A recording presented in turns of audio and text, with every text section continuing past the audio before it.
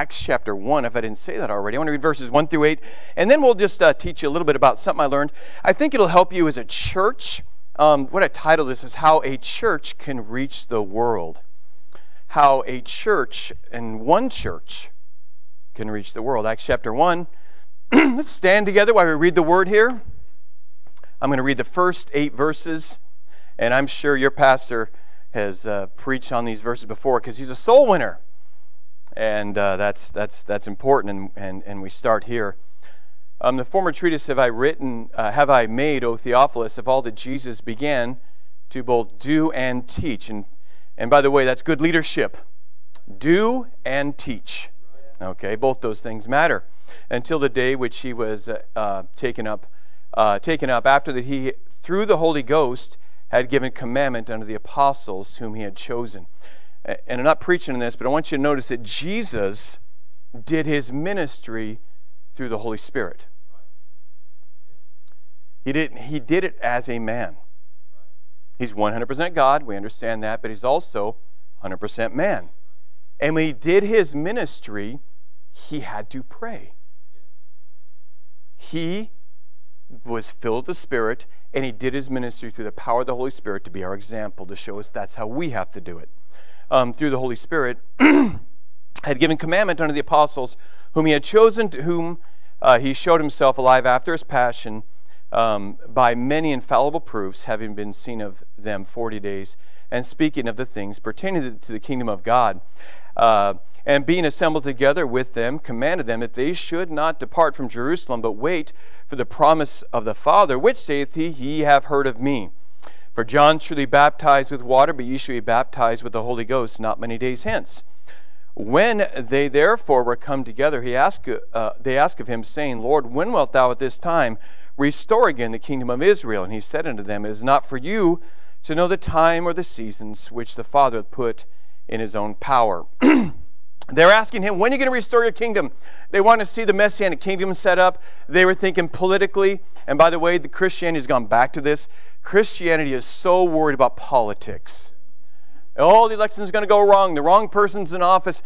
And people are so freaked out about that. Listen, the powers that be are ordained of God. Relax. You know, you don't know how bad the authorities are. Look, they said the powers that be are ordained of God underneath the Roman Empire that was slaughtering Christians. But God, we'll see that God used that. God's smarter than us. Okay? They wanted to see the kingdom of God done there on earth right now. It is not for you to know the times, the seasons. So it's not for you to know when that's going to happen. Only the TV preachers know that stuff. And in verse 8, but ye shall receive power after that the Holy Ghost has come upon you, and ye shall be witnesses unto me both in Jerusalem and in all Judea and in Samaria and unto the uttermost part of the earth. Let's pray. Father, we thank you for this great church, Lord. I've already been encouraged just listening to them, seeing their attitudes, listening to our brother talk about how he has been praying and you gave him a soul to witness to, and the song and just the good spirit of the church, Lord. We thank you. Thank you for the good report with Pastor's health, Lord, and we thank you for all these blessings. Lord, we need you tonight. Without you, we can do nothing. And so we pray that you'd fill me with the Spirit, speak your words. This church has a great zeal and a heart for the world and for this area and for this state. And we pray, Lord, that you would tonight give power and encourage them and give us all wisdom and help us to learn. We need you and we ask for your help in Jesus' name. Amen. You can be seated. A bunch of things here. There's one church here at this time. There's one church in the world. Imagine that. If that is Immanuel Baptist, just stop for a sec. What if Immanuel Baptist Church was the only church on earth and the Great Commission was given to you? This church was one church of 120 people. Understand, when Jesus' ministry was done, he left behind a church. That was his ministry, what was left. And he left behind a church of 120 people. A lot of people think he had a church of thousands and thousands at the end. No, he had thousands of thousands in the crowds that came around him. But when he was done, it's 120. Okay? That's what Jesus had left. Let's just look at that in verse 15, just to show it to you. And in those days, Peter stood up in the midst of the disciples and said the number of names together were about 120. It's not a super big church. 120 people, and the entire responsibility of Christianity and the gospel and God's word is on them. One church. What happened to the crowds? He fed 5,000 here, and he had multitudes there. Well, let me take you to John, and we'll just swing back there for a second. Let me just show you what happened. What happened to the crowds. See, a lot of people come to hear, but not a lot of people want to really follow.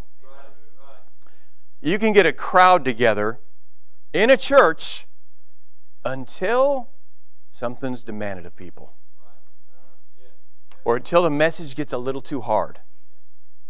You guys, I'm sure, have the churches that are fun and have huge crowds, and the preacher preaches something out of the Bible that's very nice, and you can go there forever, and you can make business contacts and have a good program. They have this club and that club, and everything's really fun and nice, and everything's entertaining. And then they leave that church at some point and come to our churches. Whoa. Well, I'm not that serious, man. I just, Sunday morning, just... And what do you mean? What do you mean you want me to go witnessing? I pay the preacher. And it changes. You can have a lot bigger crowd if you just don't demand anything. Don't preach hard. Don't do this. The average message in America right now is under 20 minutes. Yeah, me and you both, brother. And good, really? All right, I'm good. We're good tonight then. And so we go to John chapter 6. We'll see this because it happened to Jesus. And he's a pretty good preacher. John 6, verse 2, and a great multitude followed him because they saw his miracles, which he did on them that were diseased. So he's got a big crowd. Awesome. They saw something, but they wanted to see the show. Look at verse 60. Many, therefore, of his disciples, when they heard this, said, "This isn't a hard saying. Who can hear it?" Why? Because throughout that chapter, he started teaching and preaching.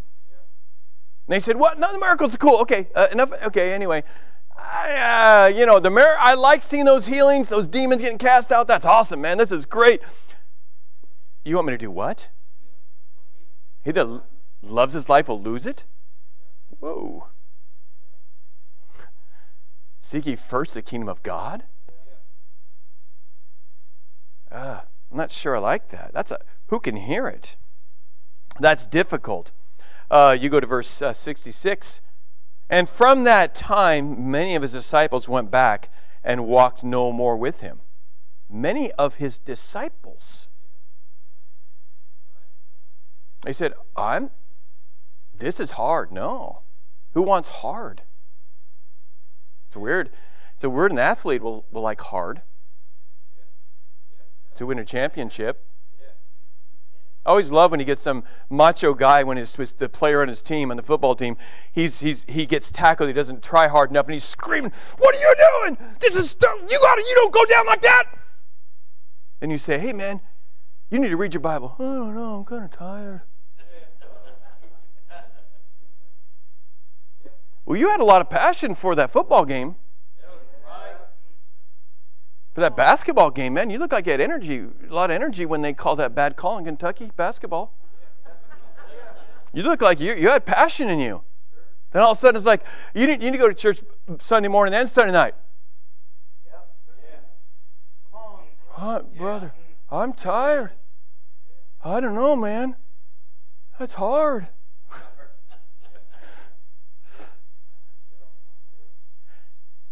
And Jesus said, yeah. Seek ye first the kingdom of God. And follow me. I'll make you fishers of men. And people didn't like that. And from that time, many of his disciples went back and walked no more with him. One of the saddest questions in the Bible is verse 67. He turns to the 12 and said, will ye also go away? So he didn't have the 5,000 anymore, or the 10,000. He was down to 120, but they're pretty devout. And it's amazing when somebody's serious, you get a crowd together that's really in it, what God can do with them. And so we go back to Acts chapter 1 and see that's our 120 we're going to start with. And you guys got that whooped by a lot. You got more than 120, and so you can do a lot. This church is given the Great Commission, verse 8, but ye shall receive power. After that the Holy Ghost has come upon you, and ye shall be witnesses unto me both in Jerusalem and in all Judea and Samaria and in the uttermost part of the earth. A couple things. People read over verses quickly and don't understand. God chooses his words carefully. He says both in Jerusalem and in all Judea and Samaria. He could have left that word both out, okay? He should be witnesses unto me in Jerusalem, Judea, Samaria, the uttermost part of the earth. But he said both in Jerusalem, Judea, Samaria, and the uttermost part of the earth. This is what Jesus, the last thing he's saying. He's going to ascend in a minute, and he's going to go up to heaven. The last thing he's saying, you're going to be witnesses to me in Jerusalem, and both in Jerusalem and Judea and Samaria, the uttermost part of the earth. You're going to do that. Both means this and that. And so this church is given the Great Commission. Now, this Great Commission, Jesus, after his resurrection, there's all these appearances, and on multiple occasions he gave the Great Commission, a little bit different every time.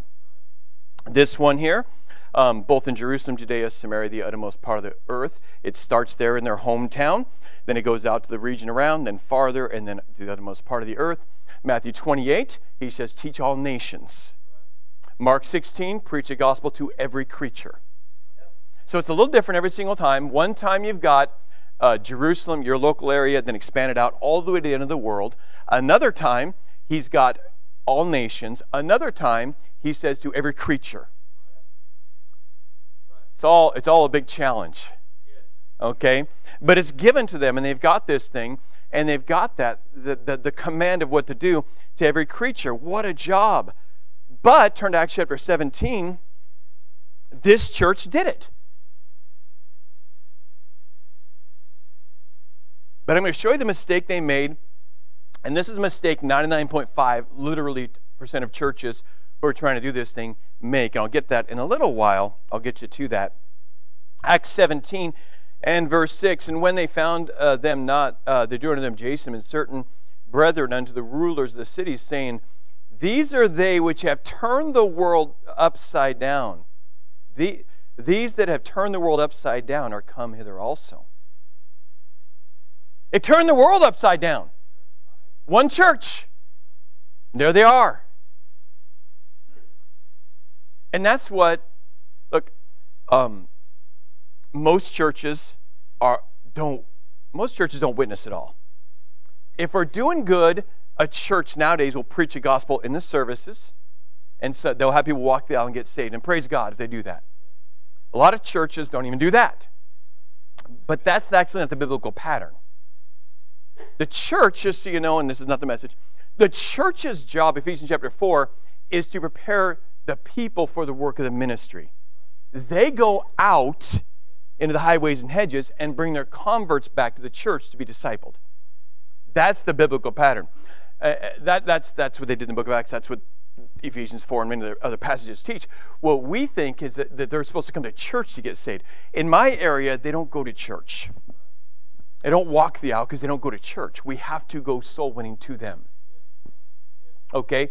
And that's God's pattern. And then you bring them to the church. The church is for discipleship of believers and preparing them for the ministry. Okay? You see the salvations. You go to the woman at the well, the Ethiopian eunuch. Just your soul winning stories in the Bible. They aren't in church. That's being a soul winner. And again, I'm glad if somebody comes to church and gets saved. Praise God for that. If they're going to come, preach to God, and wonderful. But they got their own church, and that church doesn't preach a gospel. They won't go to church. We got to go to them. And Luke 14 and other passages, you can look at that on your own, but they did it. I want to just say how they did this. Now, all that to get to this. How did they turn the world upside down? How did this one church, you're in church today because of that church. So am I. Our church. This one church of 120 reached the world and got Christianity everywhere. So how did they do it? That's the message. Introduction. Number one, they got going. Okay, we see verse 8. He gives them. This is so humorous. You shall receive power after that the Holy Ghost come upon you. You shall be witnesses unto me. And when he has spoken these things, he ascends up into heaven. Verse 8, verse 9, verse 10. And then he's up into heaven. They're staring. He goes into the clouds. And angels are standing around going, guys, he just told you what to do.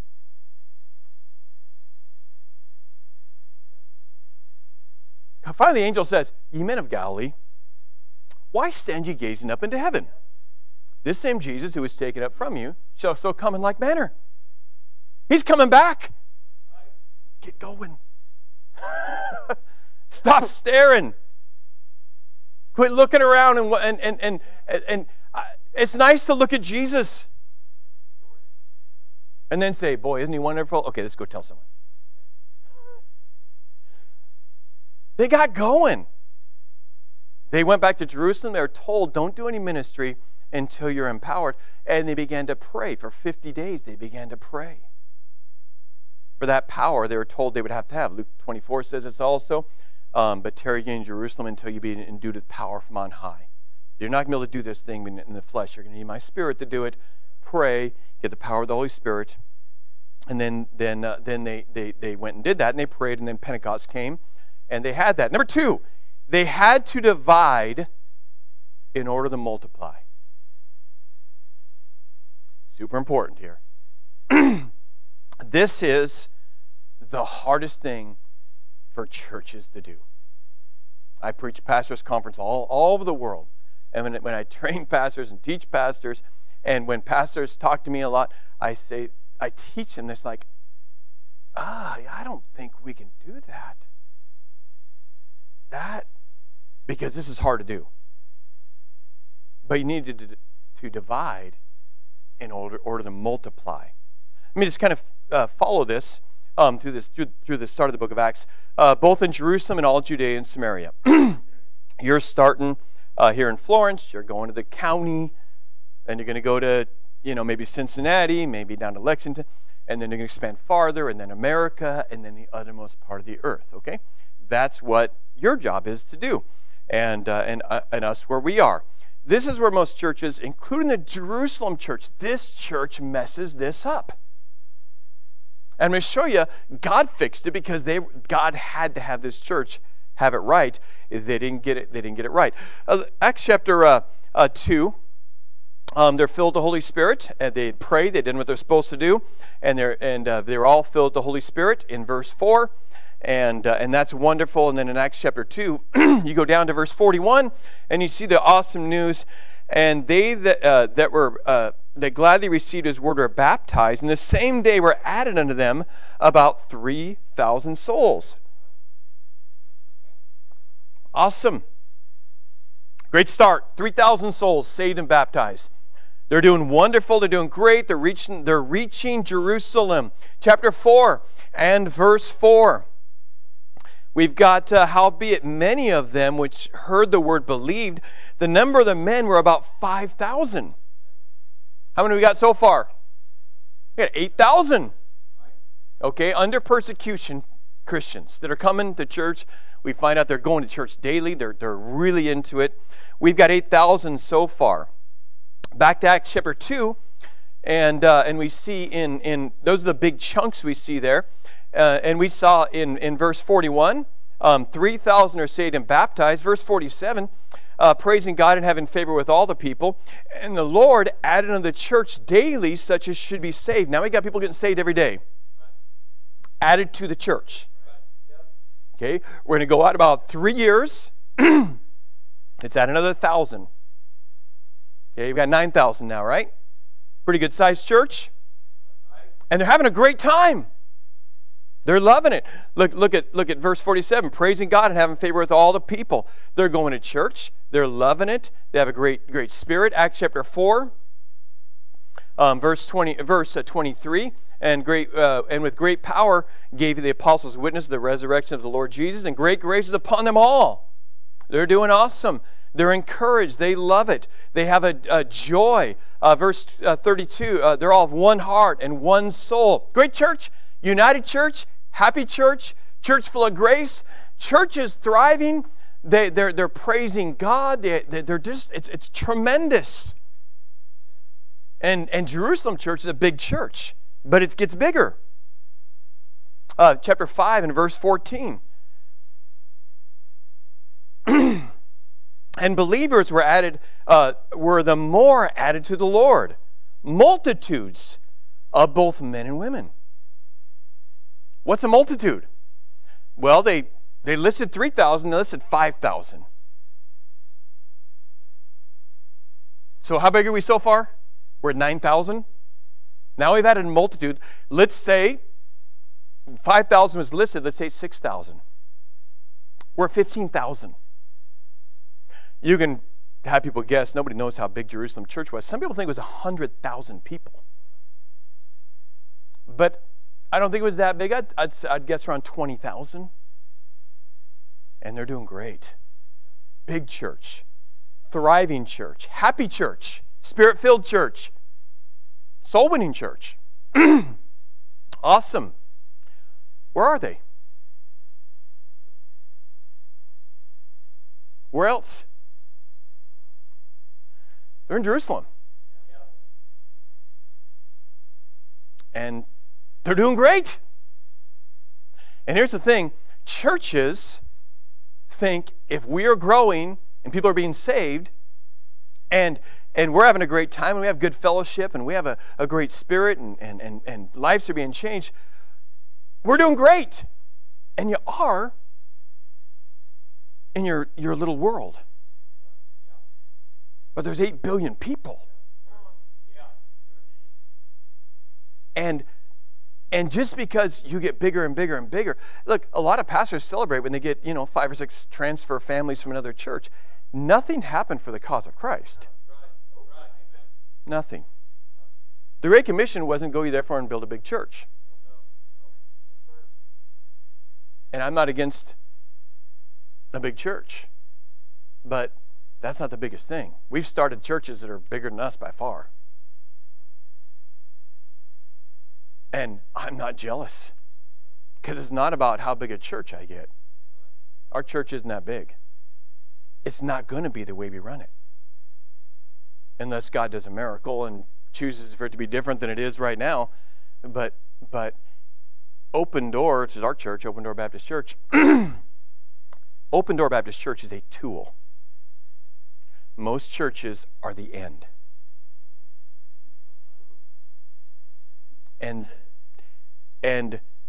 eventually they just continue to build that church. By the way, it's not God building the church anymore.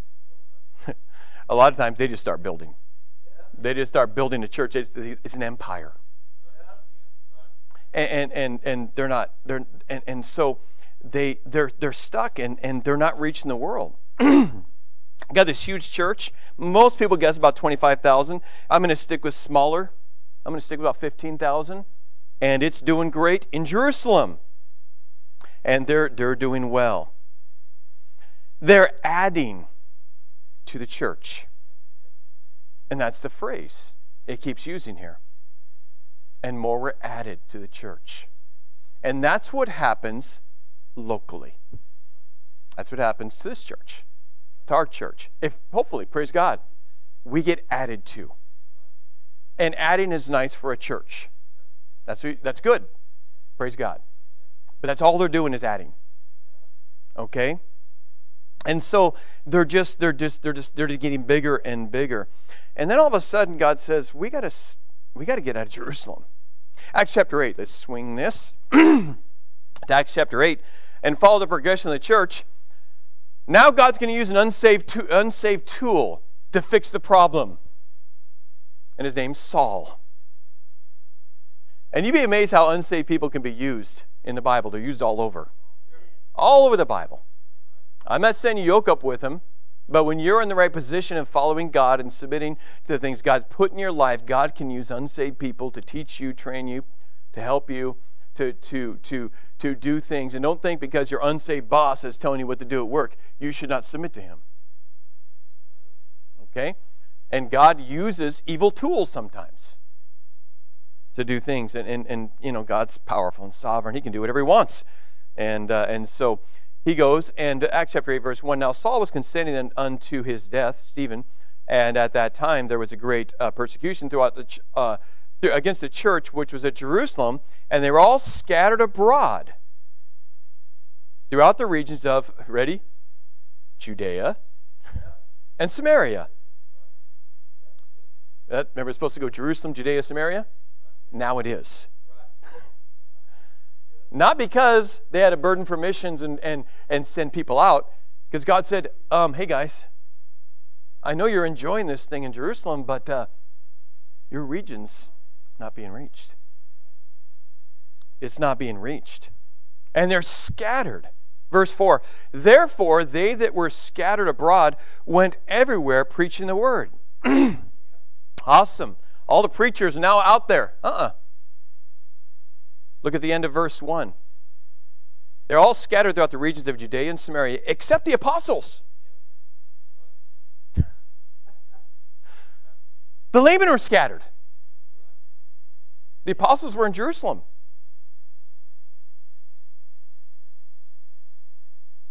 So it'd be like, all of a sudden, law change in America, law change in Kentucky, and all of a sudden, it's illegal to have church, and they come in and they close this church down and start locking people up. And they're looking for you, and they have your address. They get the church membership roll, and you have to move. And now you would go and start winning souls wherever God put you. Well, what time is preacher going to set up the soul winning time? You're not going to be around the preacher. You're a Christian. You have a Bible. You love Jesus. You love souls. And that isn't because you go to church here. That might stir you to go to church here. It might help you to learn what the Bible says about that. But that's Bible stuff. You're supposed to go soul winning. You're supposed to love people. You're supposed to reach the world. And that's what we're all supposed to do. And so now the laymen are scattered. And they are going throughout the area. We see in verse 5, then Philip went down to the city of Samaria. Okay, there he is. And preached Christ, and the whole city gets saved. And he's out there winning souls. You can follow all these things in chapter 9, verse 22, Samaria. Chapter 8 and verse 26. And the angel of the Lord spake unto Philip, and said, arise, go down towards the south, which is the way that goeth from Jerusalem into Gaza, which is desert. And there's the Ethiopian treasurer. And that's heading south towards Africa. By the way, North Africa is all Muslim except for Ethiopia.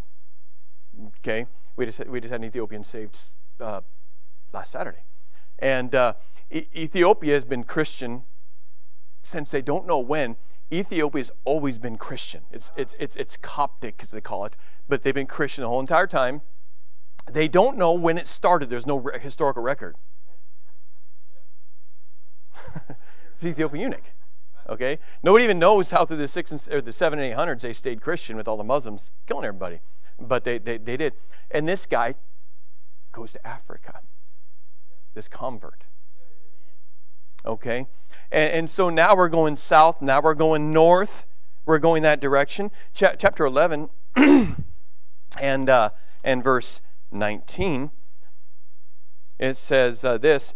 Now they which scattered abroad upon the persecution that arose about Stephen traveled as far as Phoenicia and Cyprus. Cyprus is an island in the Mediterranean.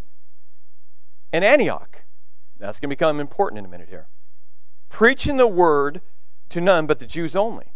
Okay, that later we're going to get to chapter 10, chapter 12, where they understand that it's going to the whole world, and they get that. So now they're going, and now they're scattered. They're getting farther and farther. The laymen are getting farther and farther, and they're preaching the word, and they're winning souls. And they get as far as Antioch, which is pretty far north, all the way up when you're about to go into Turkey up there. And they're past Jerusalem, Judea, Samaria. Now they're farther. Now they get in the uttermost part of the world. Why? Because God scattered them. God scattered them. And so now they're way north of Samaria. Chapter 11, and we see verse 21. Now let's read about Antioch. And the hand of the Lord was with them, and a great multitude believed and turned to the Lord. Then tidings of those things came unto the ears of the church which is at Jerusalem.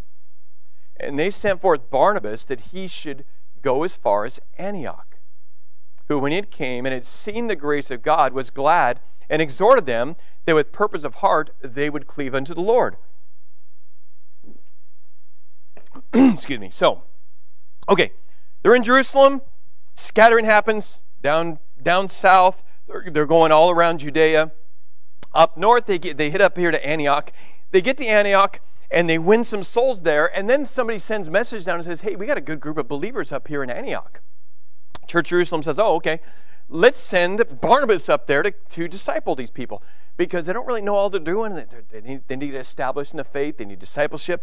Barnabas goes up there, grabs a buddy, and takes Saul with him. Paul now, who's saved now. The guy who started the whole trouble. Okay? And now he's up there with them. And they stay there a year and a half, I think it says, with them. And now this church in Antioch matures.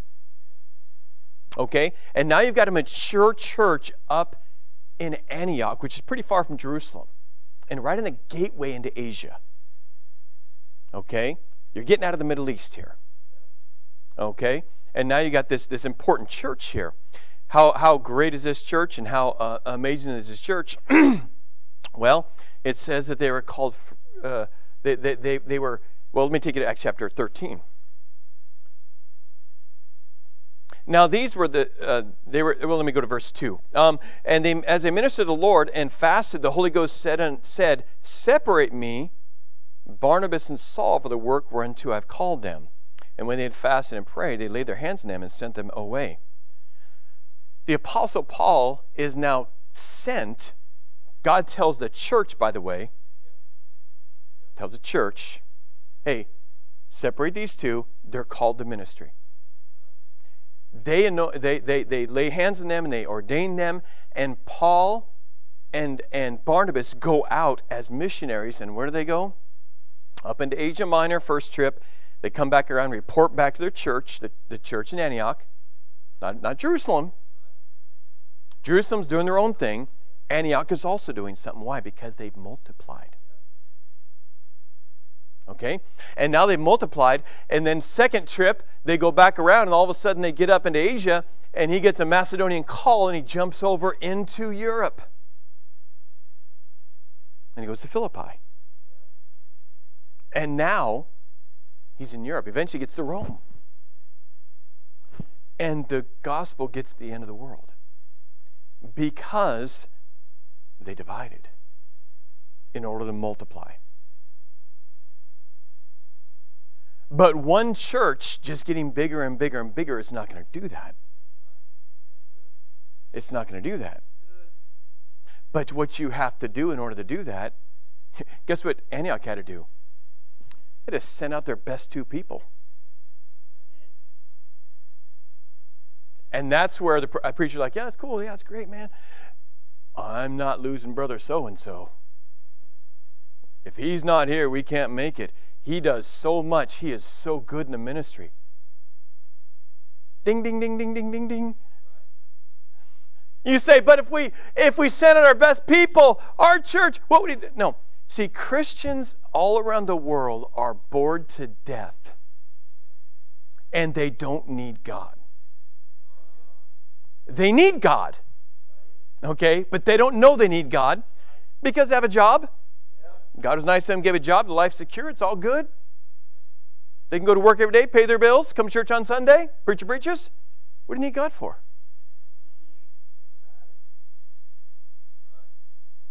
where do you need God? I understand without him we can do nothing. I get it. But he's already provided those miracles. And now you're sitting there not needing God anymore.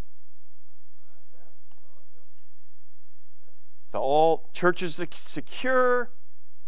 We can pay our bills. We're good. Yeah, where's my spiritual recliner? And you get all relaxed. When the first, so I started, so I leave our church, and when I first started doing this, I have no assistant pastor. I got laymen, and I've won them all to Christ. I've discipled them. They don't know another church. They're not churchy. They don't know. They don't even know. I always laugh. I said, you know, when I'm in another country, I have no contact. I was just in the bush of Congo 2.5 months ago. I ate rat and all kinds of stuff, and they don't have that in any of your restaurants, I guarantee you. But it was fried, so it's good. Amen. We're in the South. Anything fried's good, and so I go tell our guys. I walked up to a guy. I said, look, I'm going to be gone for 2 weeks on Sunday. You're going to preach Sunday morning. I've never preached for, Pastor. I know. But you know what? You just need to pray about it. God will take care of it. I'm not going to be here. You got to preach. I can't do it, Pastor. I can't do it. I said, okay, well, then nobody's going to preach. Anyway. And you're going to do Sunday night. A big, strong man starts shaking. Oh, man. I'm out of town.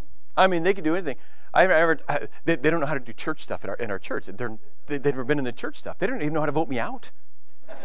And they don't know anything. And so I'm not going to give them our Constitution. They'll figure it out. And so this guy, I'm telling you, his wife comes to me. His wife, he is so scared. He's in the Bible every single day. Pastor, I can't find a sermon. What am I going to do? I said, God's going to give you a sermon. Just pray about it. Man, I go off in the country. I come back. My wife picks me to the airport. So-and-so did so good. I walk up to the guy, here's the guy here. Inevitably, say to me, Pastor, you wouldn't believe it, man. I was shaking. I was scared. I was thinking about it all the time. I prayed, and all of a sudden, I just got something from the Bible. And I get up there, I was shaking, but I was praying. I fasted, Pastor. Can you believe that? And I got up there, and I prayed like I'd never prayed before in my life. And I got up there, and I started preaching. It was like God took over. And all of a sudden, it spoke to people. I could see it was impacting them. And Pastor, it was awesome. Can I do it again? Because they needed God finally. And they spent time with God. I live over my head all the time. I need God.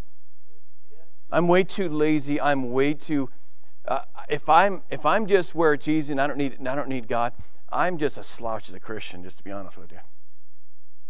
Wish that weren't true. But I need God all the time. And God always puts me over my head. I'm thankful. Where I don't know how or what am I going to do or how am I look like a fearless leader in front of my people. We're going to start a church in Timbuktu Baptist. God's going to provide. I'm going, what are we going to do? What did I get myself into? Lord. And that's great. Because that's what they live like in the book of Acts. And they're multiplied. Look at Acts chapter 9. Let's go back a little bit here. So God's stirring your pastor. He already has a heart for missions. He's already been and done some things. And now God's plopped a thing on his lap. Not on my lap. Hallelujah. And it's a big deal. Good. Immanuel Baptist Church is going to have to step up. Chapter 9 and verse, let's see, 31. Then had the churches rest throughout all Judea and Galilee and Samaria, and were edified, walking in the fear of the Lord and in the comfort of the Holy Ghost, were multiplied. Ooh, that goes a lot faster. Chapter 12.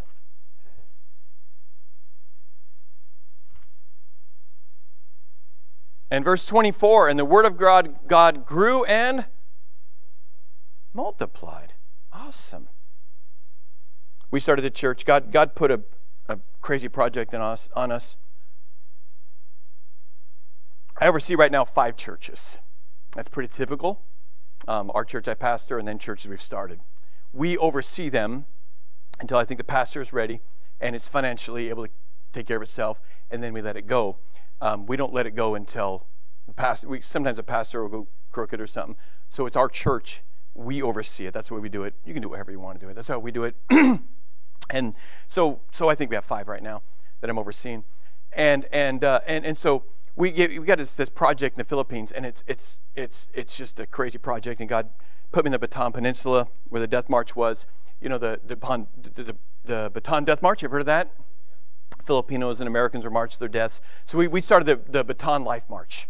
Okay, and the Filipinos in America bring the life of Christ to the Bataan Peninsula, and we went to a city, and this city, and I've been all over the world, but this city was so open. I mean, weirdly open. Like, can I please get saved? Can I please get baptized? Can I please follow Jesus? And where's a church? Give me the hours. I'll go to all the services. I mean, it was just insane. And so then from that church, we've used that church. We trained the workers. At 8 months, they came to me and said, the teenagers came and said, Pastor, we got a Bible study going in Abu Kai, and can we start the church there? And what are you doing in Abu Kai? I didn't tell them to go there. But they just got a Bible study to go together, and we had a guy who was assistant pastor said, I want to head this up. And so we went and started that church in Abu Kai. And the first Sunday we had about 130 people, and went and started that church. And so in that main church, in our main church right now, I just got an update from the pastor, and I said, how are things going and stuff like that. And so our main church, which is in a city called Orion, you would say, in that main church, in October, November, they had 147 people saved and 23 baptized. Open Door Baptist Church, Orion, Bataan. I wasn't there. Our church wasn't there. We didn't do any of the work. We started it. We were there. I preached the first message. We funded it. We did all the stuff. Do you understand? The church, that North Abu Kai is up there, Balanga is up there, Maniveles is there. We're starting, and we're going to start one in a city called Bacak, and another one probably in another city in Maniveles, another one in Balanga. In March this year, we'll go probably start 2 more churches there. And if God wills and if God works it out, and he doesn't have to do anything, he's good anyway, but if he does and things go like they've gone, they will be winning souls from our church, and I won't be doing anything. Because it's multiplied. And that's the Bible pattern.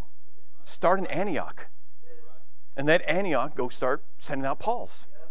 And Jerusalem's going, hey, goodness, that guy up there, what's his name, Paul? Where'd he go to? Yeah, your children are having children. If you went and started today, you won 1 soul to Christ this year. And that 1 soul became a soul winner enough to win 1 soul. So first year you got 2. Okay, second year you got 4. To reach the entire world, if every person, 1 person a year would win 1 more person a year, you would win everybody on earth to Christ in less than 30 years. 1 convert winning 1 convert, because multiplication works very quickly. 1, 2, 4, 8, 16, 32, 64, 128, 264, 516. Help me. And you keep on going, and it starts multiplying. And so what I'm saying is, praise God, you guys are growing.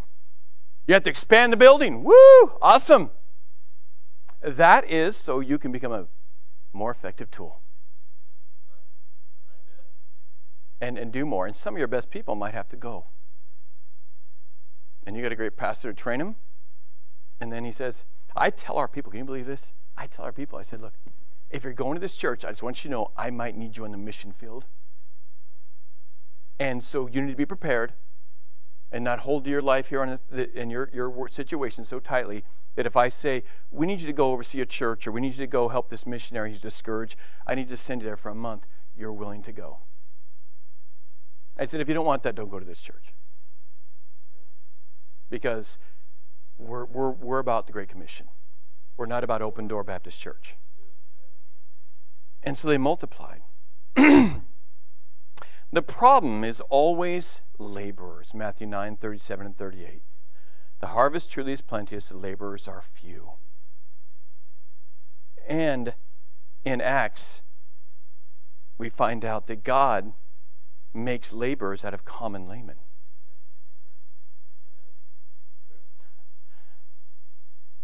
And your pastor, God's using him, and he might have to get sent off more. I know, I've done these projects. And not this one. This one's, by the way, I go to the third world. He goes to the Caribbean. I don't quite get that. Lord, I'm gonna help the Bahamas, and so, good plan, brother. I should have thought of that. You know, I got the Caribbean. I got done much things in Haiti. That's in the Caribbean, but that's a little different. But I just want to say, it's so exciting when you have Immanuel Baptist Church in some other country, it doesn't have to be named that, and all of a sudden the church you guys started, because you went with pastor to help start this church. And he reads a prayer letter, and your church that you started, it's Christ, we know that. But that church, and some convert of yours is still in that church, and that church is winning souls, and all of a sudden they birth another church. And you have grandkids. It's pretty awesome. But that's multiplication. And they were supposed to do that. That church is supposed to do that, but they got stuck in, man, we are tearing it up. We're 15,000. And man, look at those miracles, and this is great. God said, you guys are a big blob right there. Because you are in Judea and Samaria and uttermost part of the earth. And you've got to reach those people and do that work. And it's a wonderful thing when we get past just having a big church. And all of a sudden the world's being reached. And I'm still learning, and I got a long way to go, but God is good when you follow His plan. And so our little church, which isn't that big a church, 140 people maybe, I run them all off. And they have churches, they've planted churches all over the world, and our people go. Our people go. I say, guys, we're starting a church over here, and we need somebody to go with us, and we'll send. We started a church in Anchorage in 2020, in the middle of COVID. We sent our people. We sent 3 groups of 2 up there for a month to go soul winning before the church started. And why? Because it's too hard for one guy to just go and do all of it. And so multiply. That's my challenge, just the Bible study tonight, and I'll leave it to Pastor. Let's go ahead and pray. Father, thank you for your good plan. Thank you that you just show us the way it's supposed to be done. Help us to do so, Lord, and thank you that your way works so well. As the heavens are higher than the earth, so are your ways higher than our ways. Thank you for this church that has a heart for the world. Thank you they've already done a lot of this, and I know they've already trained some men who are doing some great works, and we thank you for that. And I pray you'd use them, and I pray that we would just realize that we got to divide to multiply and to help this church. Lord, I just pray you'd anoint this church as it's being moved into a new level. I pray that you would just use it in a mighty way and make it so effective that the devil fears this church and what it's doing for you. We pray this in Jesus' name. Amen. Did you know that IBC is now on iTunes, TuneIn, SoundCloud, and Google Play? Head on over to your podcast provider and subscribe today. And as always, thanks for listening.